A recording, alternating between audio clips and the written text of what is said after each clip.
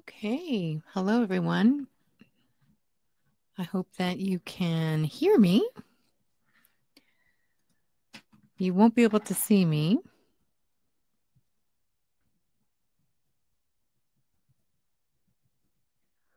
And I have somebody who can be brave and tell me that you can hear my voice, please.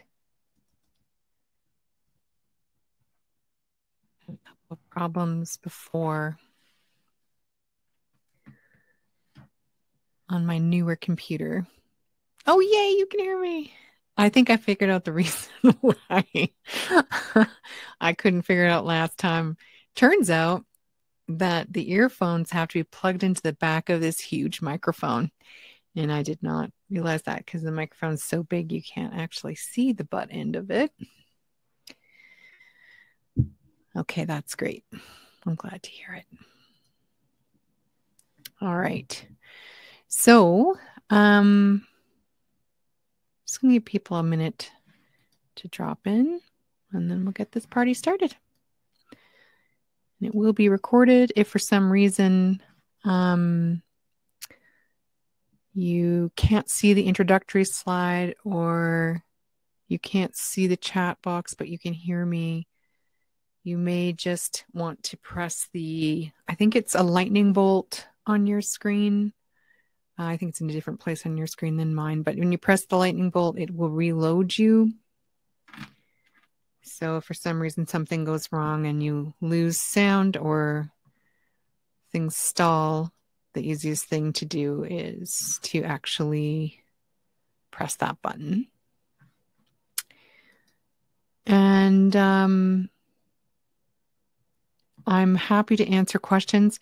You'll notice to the side of the chat, there's a Q&A box. It says Q&A only. So if you have a specific question, if you type it in there and post it, it's just a little bit easier to keep track of questions rather than just in the chat box. And if you have further questions after this session, you're always welcome to contact me on resonanceWellnessEducation@gmail.com, or at the office is fine too. All right, so we're just going to get this rolling. So hello and welcome to Chocolate 101. My name's Dr. Alyssa Gall, and I will be your guide this evening about all things chocolatey. Now, as usual, this presentation is given in the context of the whole life medicine model. And when we're talking about chocolate, I suppose we could think about this as a missing ingredient in a way. Chocolate certainly has some interesting compounds in it that we're going to learn about today. Unfortunately, there's also other concerns that are brought to light in recent years. So we'll talk today about what those concerns might be around chocolate and how we might handle that. I have certainly learned lots of new things in recent weeks while researching for this presentation, and I'm hoping to present a relatively balanced view of chocolate in a healthy lifestyle. But I thought we'd start by looking at the cacao tree and where we can find it. So the cacao tree is the source of chocolate. And as you can see here, there's two main zones that are involved in cacao tree production. The green areas in the tip of, or the northern side of South America, are native locations for the cacao tree. So this is where they are normally found in the world. The purple areas are where cacao trees have been introduced. So the green areas that are native are Brazil, Colombia, Costa Rica, Ecuador, French Guyana, Peru, Suriname, and Venezuela. But there are a lot of places across the world away from South America where the cultivation of the cacao tree has been introduced. Obviously, you can see here that it's crept up into the Mexico, Belize kind of region. Also the Cayman Islands, China, the Cook Islands, Cuba, Dominican Republic, El Salvador, Fiji, Ghana, Guatemala, Guinea, Hainan, Haiti, Honduras, Ivory Coast, Jamaica, Trinidad, Vietnam. There's quite a few countries on here. Now, you might have noticed, obviously, there's very limited locations for cacao tree growing in the world. And this is not just related to temperature and humidity. This is a jungle plant. But what is not apparent is that you also require certain insects to pollinate these trees. It's a kind of midge, or how they're often known here as no-see-ums. And also it requires particular fungal elements in the soil. So they're a bit tricky to grow, which is not why they're not under wider cultivation. I think attempts have been made to grow them in greenhouse conditions, but it is difficult. And trees are harvested about 4 times per year in jungle conditions. I believe 2 of the harvests tend to be bigger and 2 of them tend to be smaller, depending on the rain of that part of the year. Now, there's a lot of history about the cacao plant.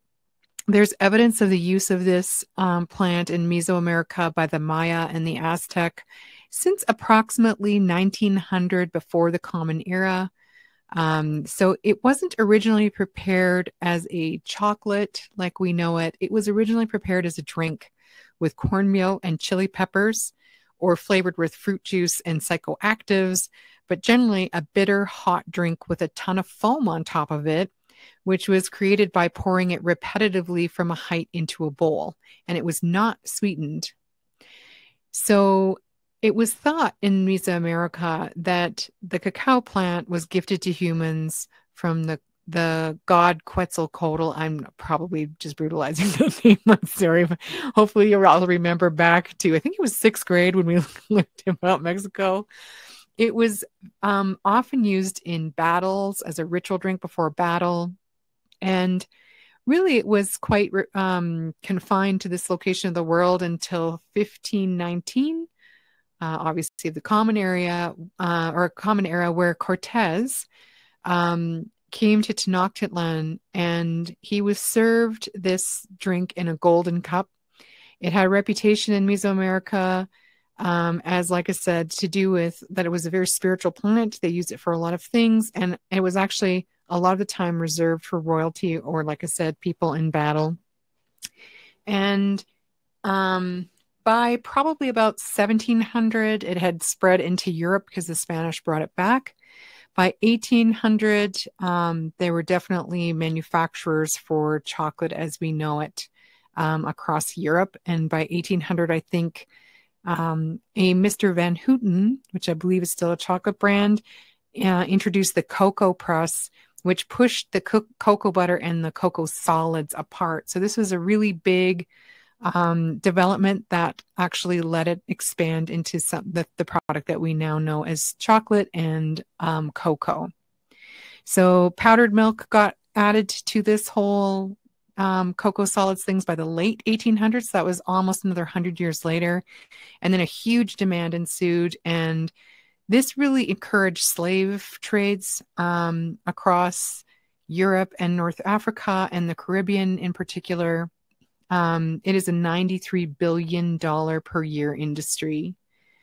So there was a lot of reverence for this beverage, and the frothing, which you can't really see this very well on this slide, but the bottom right slide is showing a woman using a hand tool that froths cacao in hot water to make the froth. Historically, it was made by pouring it from a height repetitively. Now, that foam is like a cocoa butter foam. So it's a kind of a funny, like fatty textured foam. And not everybody loves this, but this is still done in Mesoamerica, in Mexico, and other locations where this preparation of chocolate still continues pretty much the same way that it always has. So it has a very long and interesting history. Now, this is a picture of the cacao tree. This is how it looks. And what you can observe is that the cacao pods are growing directly from the bark of the tree.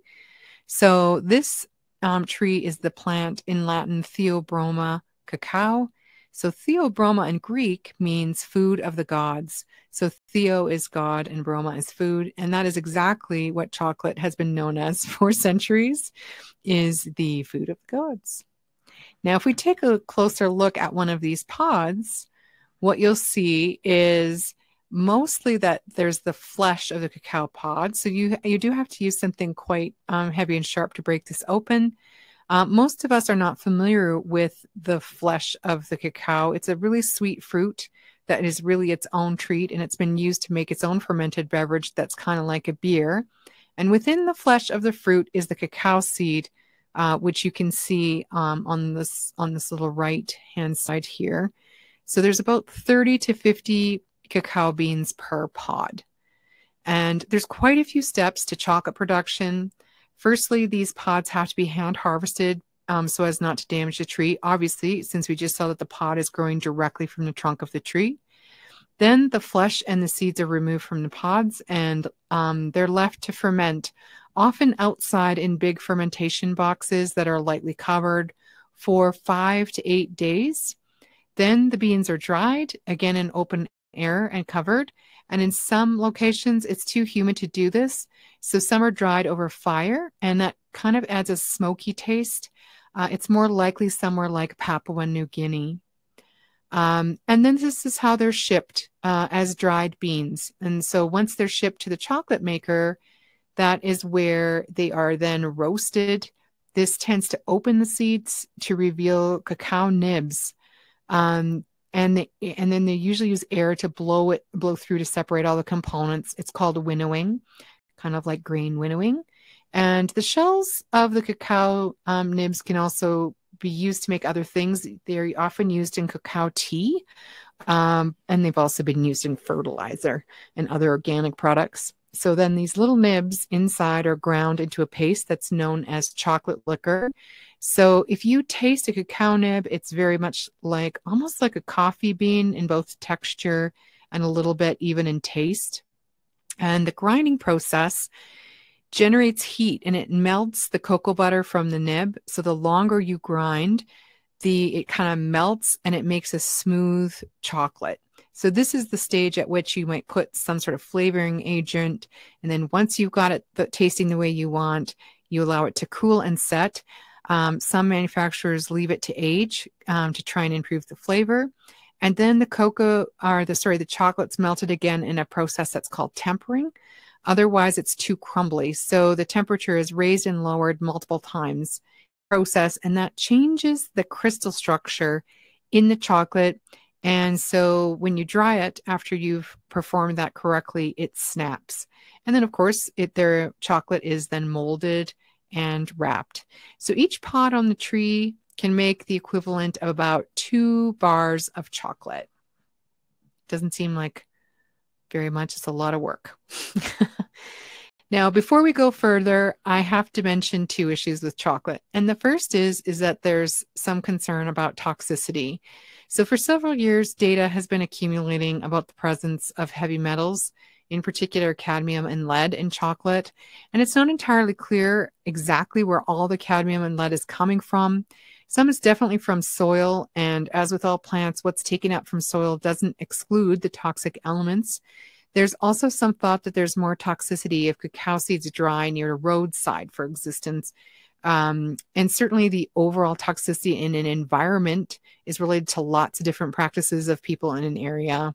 So there could be factory contamination or some other industry contaminating groundwater. There's different rules in a lot of the countries that are cacao producers, and not all of them are better than ours. So as you can see here, the same chocolate tested more than once can show different results. So some of the variability is also the kind of the nature of testing for toxins in a biological substance, because not all toxins are going to be concentrated evenly throughout a sample. And then there's also the problem when testing humans for toxins. That's the same problem. Humans are a bit more complex, but in cacao, because there's so much fat, metals are fat soluble, so you can actually concentrate them in that fatty part of the cacao. And that's the same as human beings. You can actually concentrate metallic toxins in the fatty tissue of the body, including the brain and nervous system and the fat layer. So, you know, putting things in storage is both useful and not. But you can see from this chart, this is from a website that is asyousow.org. It's a website of a chocolatier who has been publishing the toxicity in multiple different kinds of samples. So I'm only giving you a very, very small window here. I just thought I would choose a couple of popular types here and just throw them up. And you can kind of see how much they vary between each other. And even, like I said, amongst their own products, you'll see quite a bit of variability. There's even thoughts that, you might get lead on top of the cocoa bean when they're out drying if it's near a road. So you could basically get absorbed toxins from any part of the process. It's kind of unfortunate, but in agriculture, this is not unusual. Unfortunately, organic sources do not necessarily eradicate this risk. In fact, some of the organic chocolates have just as much, if not more, than some of the non-organic ones. A lot will probably have to do with sourcing in the world. So another major sticky wicket in chocolate production is the use of child slavery on cacao plantations. Now, you remember our map that showed the African and Southeast Asian countries that have adopted cacao as a cash crop. There is some very good evidence that the socioeconomic conditions of areas in Africa, in combination probably with corrupt governments, have allowed that slavery practice to proliferate. So they basically use kids as labor. There have been some very good books written about this. One is called Bitter Chocolate by Carol Off, which talks mainly about the practices investigated in the Ivory Coast, or the Côte d'Ivoire. My French is terrible. That's a former French colony. The French have not made this any better from the sounds of it either. And the chocolate industry is very aware of this issue, but there hasn't really been firm commitment to making child labor a thing of the past. It's quite likely to be an issue for years, if not decades to come. And the only way to change the practice at this point is for consumers to intentionally not buy chocolate that isn't marked slavery free. So here's a website that is showing ethical chocolate companies. It's probably not a full list, but websites like that do serve to kind of help you narrow down who has committed and who hasn't committed to ensuring that the source of their chocolate comes from a place where this is not a common practice. And certainly in South America, this is definitely not as common. Of course, the history of chocolate in North America has had its issues because it's now had several hundred years. What's fascinating to me is that it was actually the Shakers that were some of the first and original chocolate manufacturers. So the Cadbury family, the Fries, the Rowntrees, these are all familiar chocolate brands. They're named after the Shaker families that founded companies around these products. And they were intentionally building idealistic factory towns for their workers. One upstart in the chocolate industry, Milton Hershey, built Hershey, Pennsylvania on this premise as well. Fascinatingly, in the 1930s, the same workers that kind of had these custom-built communities learned how to negotiate as a group for labor rights. So perhaps this is a foreshadowing of the continued challenges of appropriately sourcing beans. I don't know, but we have to consider where our food comes from and how supportive it is to our desires for our planet and our society. Now, when you hear about chocolate, you probably think of your own favorites, or who knows, maybe you think about the medicinal bean it originated from. But it's more common to ramble off, the candy that we see in the grocery stores and commercials. But there's kind of several main types of chocolate or chocolate products. Cacao, which is often named as raw chocolate. Obviously, it's not completely raw because by the time you get that, it has been fermented and dried. Unsweetened chocolate, which is also known as baking chocolate. Bittersweet chocolate, which is dark chocolate. Semi-sweet, which is dark chocolate with added sugar and cocoa butter. Milk chocolate, which actually has low levels of pure chocolate. Sweet baking chocolate. Unsweetened cocoa powder, which has gone through a different process, and white chocolate, which is technically legally not chocolate, but it's called chocolate. It is from the chocolate plant. It's not just actually chocolate liquor based. So cacao is derived from the cacao bean, or the initial raw form of chocolate, and these beans are the seeds of the cacao tree.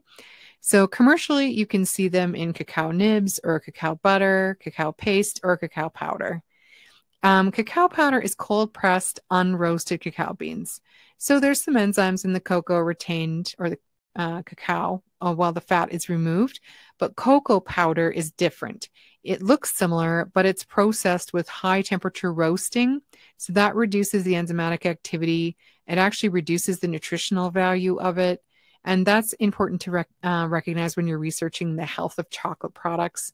So, I mean, that kind of begins the milk versus dark chocolate debate, which in which you have to recognize that milk chocolate really contains very significantly less health-promoting cacao bean in comparison to dark chocolate. Milk chocolate, of course, has some, or else it wouldn't be legally considered a type of chocolate, but it's diluted with milk solids, sugar, and cream. So the nutritional quality of this kind of chocolate can be minimal, especially when matching it to its dark counterpart. And certainly there isn't always scrupulous sourcing of the dairy products and the sugars in those products. And nowadays we see a lot of chemicals and additional molecules making their way into the chocolate products that are more in the candy category. So it's important to consider because the health benefits of chocolate are directly related to the amount of cacao that's present. Overall, dark chocolate's a much healthier option. It provides a lot more antioxidants and less added sugars and fat. So a few things to look for when you're picking out the best chocolate for health are the cacao percentage. So the varieties with at least 65% cacao are recommended. Obviously, you don't want to see too many additives. You want to check your ingredient label for added sugars, chemicals, genetically modified emulsifiers, and an alkali in it. That's also known as Dutch processing. So there is an advantage to choosing organic in the amount of pesticides in the final product. And according to recent studies, cacao beans may be contaminated with multiple organophosphorus and synthetic pyrethroid pesticides. So there was this one study that showed residues from 16 different farms in Ghana, ran tests on 13 organophosphorus, 9 synthetic pesticides, and they found 3 organophosphorus. So the organophosphorus are things like DDT. So, you know, you're seeing studies showing banned pesticides making their way into cacao. And it's possible that farmers are using banned substances because that's what they have in hand, or they can get that cheaper, you know, kind of underhand, like in like kind of black market way. A 2022 study showed multiple banned pesticides, including DDT, in Nigerian cacao as well, at levels way above the allowed amount for European regulations. So the main issue with this, like I was saying before, is that because cacao is so fatty, these types of toxins are really readily absorbed by both the plant and then eventually by you. So this is a good reason to choose organic. Like I said, the metals don't make as much of a difference. The sourcing does, but certainly in terms of pesticide exposure, you really do want to take care with a fatty product. And in a way, this is the same as when we've talked about this before, like in terms of animal products, it's more important to spend the money if you're going to eat animal products to get organic animal products, especially if they're known to be very fatty, like dairy products are a great example of that. And also, obviously, fruits and vegetables that are not fatty, it's really more about like how much is being sprayed on the crop, and how sensitive that crop is. And then, of course, this is another problem with cacao. It's difficult to grow enough as it is in its natural environment. If you're transplanting it into a place where it technically grows but needs a lot of support, this is one of the reasons why you're going to see a lot more of these compounds coming into it. So there's many benefits of dark chocolate, though, regardless, as long as consumed in moderation. So there's many essential nutrients in dark chocolate. Like I said before, there's powerful antioxidants, there's heart health boosting properties. It can lower blood pressure and improve cholesterol. It can prevent stroke and play a role in diabetes prevention and management. It helps protect the skin. It can increase cognitive function. It can reduce your stress, and it'll actually help you in weight maintenance, boost your athletic performance, and many more things. So let's break these down a little bit. The first is nutrition. So if you consume chocolate in moderation, a good quality dark chocolate with a high cacao content can provide a pretty decent amount of nutrients. For example, if you were to manage to eat 100 grams or 3.5-ounce bar of dark chocolate with about a 70 to 85% cocoa, you'd get about 11 grams of soluble fiber. You get 98% of your daily allowance of manganese, 89 of copper, 67 for iron, 58 for magnesium, a dose of healthy monounsaturated fats, in particular if they are organic probably, and many other important trace minerals, so potassium, phosphorus, zinc, selenium. But of course, eating that much chocolate daily may not be recommended, because 3.5 ounces of chocolate is about 600 calories, and that's plenty of sugar.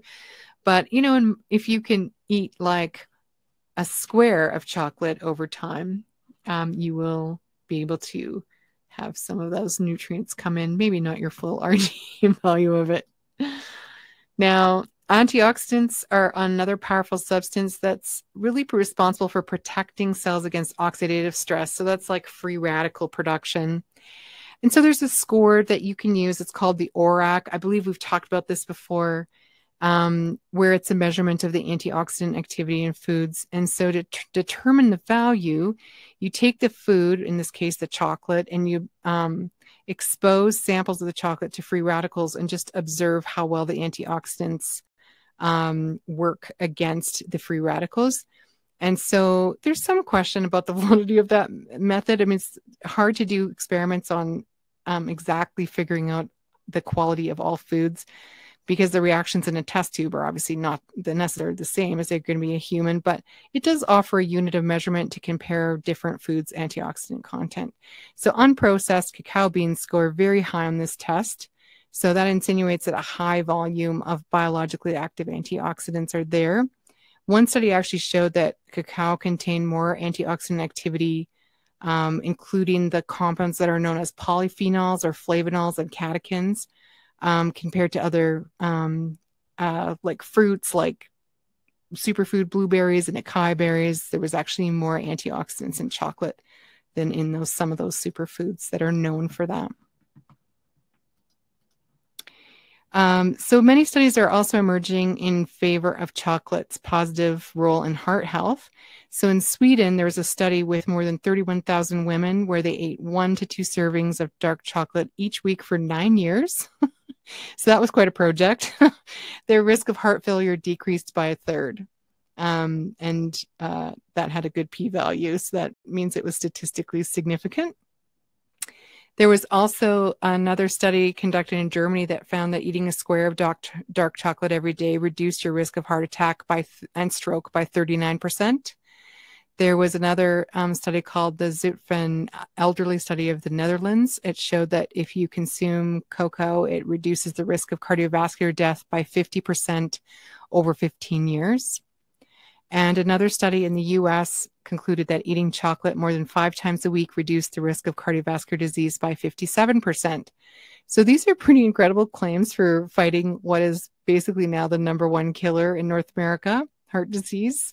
And I think it's a good enough excuse. Now, the other thing is that even though it sounds a little too good to be true that eating enough chocolate protects your heart, it actually does offer this superpower. Like, first of all, dark chocolate does improve HDL, which is moving the cholesterol away from the vessels, and lower LDL, so the cholesterol that goes towards blood vessels. So over time, this causes basically less cholesterol inflammation in the cardiovascular system. And consuming dark chocolate can also lower blood pressure. improve the blood flow through the heart, and aid in blood clotting where it's necessary. It also plays a role in reducing the risk of stroke fairly significantly because of this capacity to improve blood vessel health. So you just improve blood flow to the brain. And in a Canadian study, the individuals that eat chocolate regularly were 22% less likely to suffer from a stroke versus those who did not eat chocolate. And those who had a stroke already, but consumed chocolate regularly, had a 46% less chance of their stroke being fatal. So that's a pretty nice brain protective effect. Italian researchers showed that there's a relationship between dark chocolate and diabetes, and the results were surprisingly in favor of eating chocolate. In fact, dark chocolate was shown to increase nitric oxide production, improved markers of insulin sensitivity, and decreased fasting insulin and glucose levels. So, of course, those benefits are present only when you eat them in moderation. So a square or two every other day or so is probably efficient and pretty delicious. Now, the flavonols or phytonutrient compounds found in cacao contribute to sun protection for your skin. So research conducted in London addressed how the flavonols affect how a sudden or intense of a sunburn developed on participants. So those who were consuming chocolate with high flavonols took twice as long to develop initial reddening of a sunburn versus those who were eating other low flavonol chocolates. So maybe dark chocolate shouldn't be your main skin protection. It does really help out. And if you're planning to be in the sun for an extended period of time, you can think about adding some dark chocolate in your diet to utilize those skin protecting benefits. Now, high quality dark chocolate can benefit your intelligence, right? So you heard that chocolate makes you smarter. I ate Smarties when I was a kid. Can you tell? I don't think they had that much cacao in them, frankly. But it does improve blood flow to parts of your brain that are known to contribute to performance and alertness. And while that concentration boost is not age specific, studies have been conducted specifically on the elderly to measure how chocolate affects their cognitive ability. And results show that the flavonols work to improve the brain power and verbal fluency and several risk factors associated with different cognitive disorders like dementia and Alzheimer's, which is a specific type of dementia, of course. Now, stress affects everyone, some people more than others, but it's a part of everyday life. But the good news is that chocolate helps to reduce stress. So in moderation, chocolate can significantly reduce the stress or the release of the stress hormone cortisol and the common metabolic effects that the stress hormones have on the body. So, it's no longer a surprise that if life gets stressful, it isn't uncommon for people to reach for a little chocolate. Now, eating sweets such as chocolate are usually shamed in the diet world. You know, we're accustomed to equating candy and weight gain on anything that kind of looks vaguely like dessert. So, but there were researchers at the University of Copenhagen that said that dark chocolate actually lessens cravings for sweet, salty, and fat foods. And so if you indulge in a small amount of healthy dark chocolate, you can stay on task for weight management by making it overall easier to stick to a diet long term. And so that could be a win for certain. One of the flavonols in chocolate is epicatechin. That increases the production of nitric oxide in the blood vessels and in the body. So nitric oxide expands the blood vessel diameters. So in a study that was conducted in the United Kingdom, cyclists who were consuming like an epicatechin-rich dark chocolate used less oxygen when cycling at a moderate pace compared to those who ate white chocolate instead. And so that research is suggesting that dark chocolate is beneficial for endurance athletes to help boost the performance and be as efficient as possible during long events. And there's one sports analysis lecturer named James Browner, and he's quoted as saying, when performing an endurance-based activity, being as economical as possible and energy provision is key to enhancing performance. From our results, the consumption of dark chocolate has altered the participants' response to the activity and therefore can enhance endurance performance. So, even though it might seem counterintuitive, you could take your chocolate on a bike ride. Now, there's other health benefits associated with consuming dark chocolate, skin detoxification, a reduction in hair loss, improved mood, anemia improvement, cough relief, PMS cramp and cramp alleviation. It has a positive neurological impact. It improves vision. It can actually be used as a remedy for digestive distress. So, I mean, some of these are kind of surprising, but there actually is good evidence for all of those pieces. Now, too much of a good thing can obviously be harmful. And while dark chocolate is offering plenty of health benefits, it's still got a fairly high calorie count and often a sizable amount of sugar to make it more palatable to North American tastes. So it's best to be mindful and that you consume this superfood in moderation. You know, if you're not in the habit of eating dark chocolate, it may not be a bad idea to slowly morph over the percentage up into the more therapeutic range. Now, it takes sometimes a little bit of time to get used to that, especially if you grew up on some of the stuff that's a little less cacao based. Now, and ideally organic if you can find it, and ideally slavery free. Now, I just wanted to share today one of my favorite little side activities with you, and that is microfinance lending. So I don't know if you've heard of this or not, but microfinancing is lending to people who need money for business that wouldn't normally be able to borrow, kind of based on their location or industry or based on availability in their area. So in microfinancing, you lend the money and then you get paid back. So I've used probably about $150 US in a circular fashion. I've lent it out probably 4 times over and gotten it all back. Sometimes there's a currency-based loss that you might share or somebody might default on a loan, but overall that $150 has made 31 loans in 18 countries since I started. So I like to fund agriculture that's organic or women in entrepreneurship, especially in agriculture. So, or the odd sock maker. I funded a sock maker that makes wool socks in the Andes that needed a new machine. So if you want to help also, I'd like to invite you to go and lend $25 to a group of group of women growing organic cacao in Peru. So I'm going to put this link up beside, and I'll put it up on the Facebook pages as well. But this is a picture here of a group that is in Peru, and my Spanish is even worse than my French, so I'm not going to attempt to say their name. But they're basically borrowing money to improve their production. And so the one lady on the left here, she's a 34-year-old single mother, and basically she has a 6-year-old daughter. She's very hardworking. She's very persevering. And for the past 10 years, she's been growing organic cacao. So her greatest challenge has really been caring for and maintaining and fertilizing the crops organically so she can achieve a good production. And right now, her greatest wish is to improve the care she's providing for her crops to get a better quality.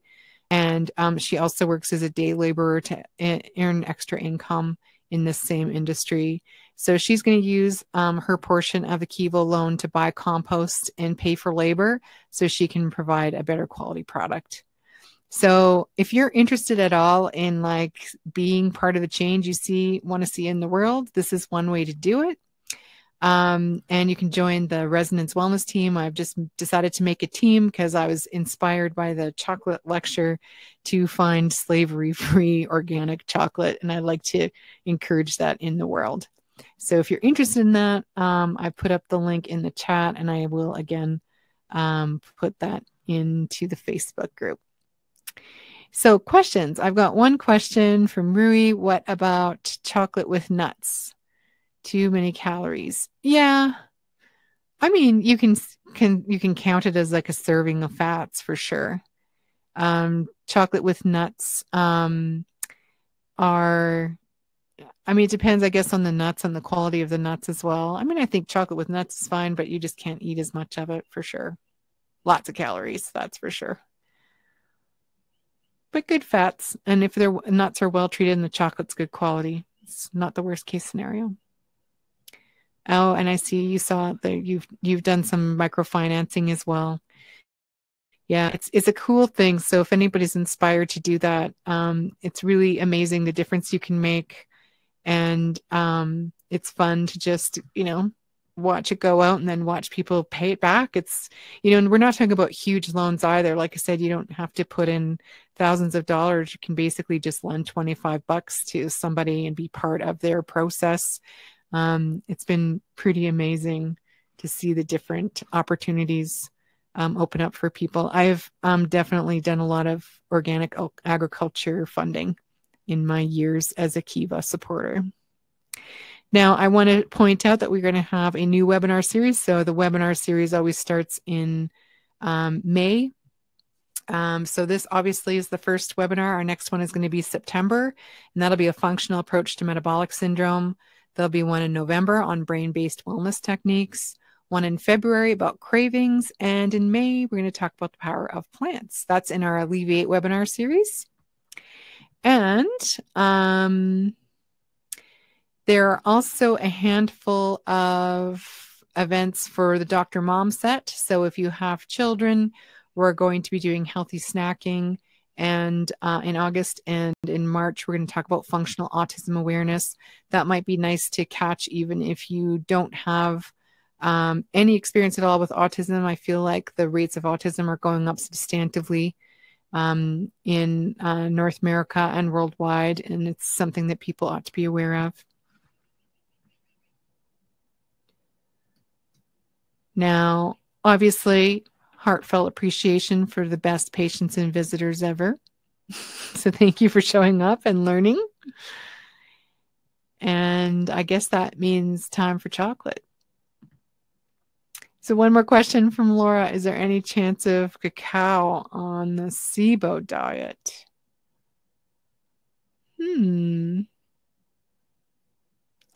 I wonder if raw cacao would actually be fine, like a cacao nibs. Have you ever tried that, Laura? I actually don't know. I know that I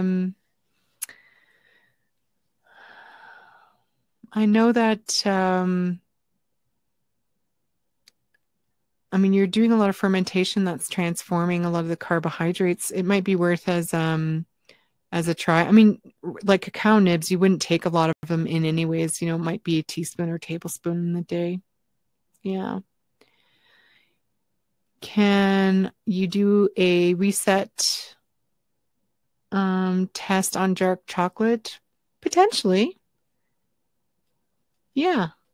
A reset. Yeah, can resetters do dark chocolate? I think probably not in the middle of it because it is kind of a fat. Maybe in the fat introduction, there might be some room for that.